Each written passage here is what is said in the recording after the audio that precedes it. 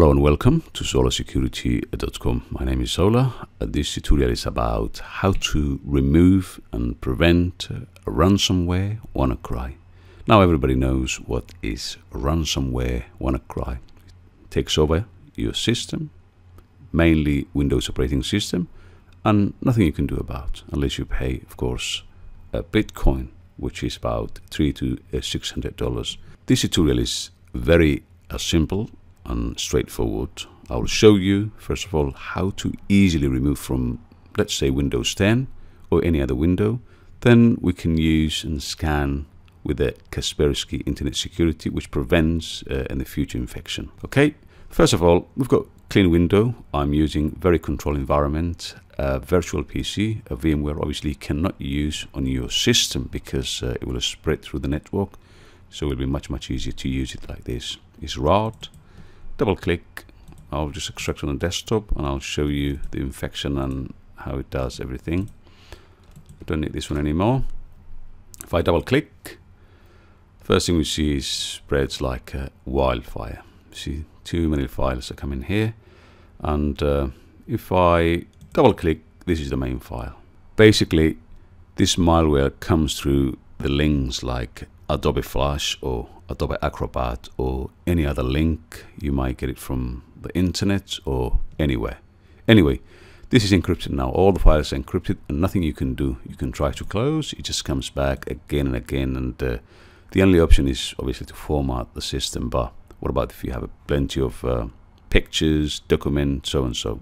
So we'll find a very easy solution. You don't need the software at all. We just need to use, common sense. You see it's coming back all the time and it's encrypted. If you say decrypt and you say start to decrypt, obviously say pay now if you want to decrypt all your files, and nothing you can do. It's everywhere. If you try to delete, you cannot delete anything at all because the file is running and is everywhere, spread it all over the place. Nothing you can do. So the solution is very straightforward, and once you do the same way as I do, then you're not going to have any issue at all. What we need to do is we have to use a safe mode. A safe mode is a kind of a control environment as well, where you can press when the system is booting. A laptop or your system is rebooting, you have to click F8. But the easiest way of doing it is just click start, msconfig, and go here. After that, just click boot. Just click here, safe boot. See, nothing you can see actually. Everything is hidden. Safe boot, and just say OK, and the system will restart. Basically, it's controlled environment, so nothing ransomware can do about this. We can actually delete and start cleaning the system from a safe mode. So let's just wait the system to come back, and we'll just start cleaning straight away. Yeah, we are here. This is the control environment. You can see safe mode, and safe mode, and the windows. You cannot use the windows as a normal. So the first thing I do is just basically delete these files. We cannot delete early. Ransomware people cannot do this because I can just delete it very easily. But it doesn't mean that I delete that everything is okay. Make sure you empty recycle bin. After that, just right click start and say control panel. And then you just write this place a folder, nothing else. After that, you can see a file explorer here, this option. Just go to the view and just say show hidden files and folders. Okay. After that, what you need to do is just basically go to a right click here and say file explorer again. Then just go this PC, C, users, SG, which is my user. You might have your own user, John or Julia or whatever, it doesn't matter. So your own user, just double click this one, updater and local, and then delete anything you see here. For example, I see this one, and I delete that. And then make sure you empty it from here as well. Empty recycle bin. That's done from this side. Then after that, just go right click again, run, and I just write a temporary. We have to go temp like this and enter, and the file is in here as well. So Control A, delete all, and after that make sure you right click and empty here as well. Once you do that, the most important place is to go to the registry, right click, run, regedit, enter, and then I have to show it to you where to go. Very easy. H key current user, click that, and then go to the software, and then obviously you have to go to Microsoft, which is where all the problems are coming from. Microsoft, and then we have to check the Windows and the rest. You go all the way down and just say Windows, and then this is where the things are. If I have a look here, what I can see is, see, WannaCry, just right click that one and delete, and then you can have a look if you can see anything else. If I click this one, you can always have a look if there's anything at all. Whoa, WinRAR, VMware, rest is no a problem at all. Everything else is fine. Let's have a look here. There's nothing at all. Roaming, Windows error reporting, everything is clean here. So from this side, everything is done.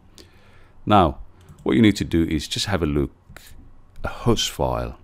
Just right click, File Explorer, this PC, C, Windows, then a System32, then drivers, which is down here, then etc. This is what you're looking, host file, which is very important. Sometimes it goes there. Double click. If you can see anything unusual here, then you can delete, and I don't see anything at all. So you can delete from here. Nothing is in here. So now go to right click again, File Explorer, go to the downloads, nothing, empty. Documents, nothing, empty as well. So that's it really, it's done.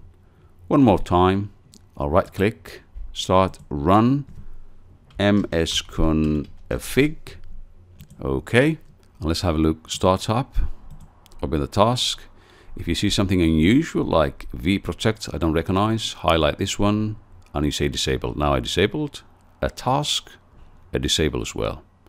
So that's it, it's done, nothing else.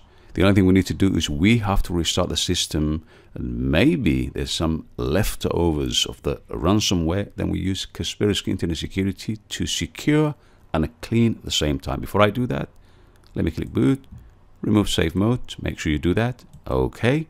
And the system will ask you to restart, and we just have to wait for a couple of seconds. Yeah, the system is back. The first thing you notice is, the virus is still there, the malware is still there. Actually, it's not there. This is the background. Just right click, this one's usual, personalize, and then we just have to change it from here. Very straightforward. Double click this one, and then that's done. Still, we've got plenty of things to do with the Kaspersky. So if I drag and drop a Kaspersky Internet Security, we just have to run this one and start cleaning, because something might be left over, and we just have to check that. Continue, and we'll just say install. It will start installing the system, and we'll scan. While we're doing that, I just have to go start here, this PC, then I have to go C, users, a default, desktop. This is completely different desktop. You see that? You just have to click this one, right click, and delete, because you might be wondering, skip, it's already been deleted anyway. You might be wondering why it's on desktop. This is completely different. This is where they're hiding. See, users, default, and desktop. And this one will be removed automatically by a Kaspersky very soon. Let's just wait, minimize.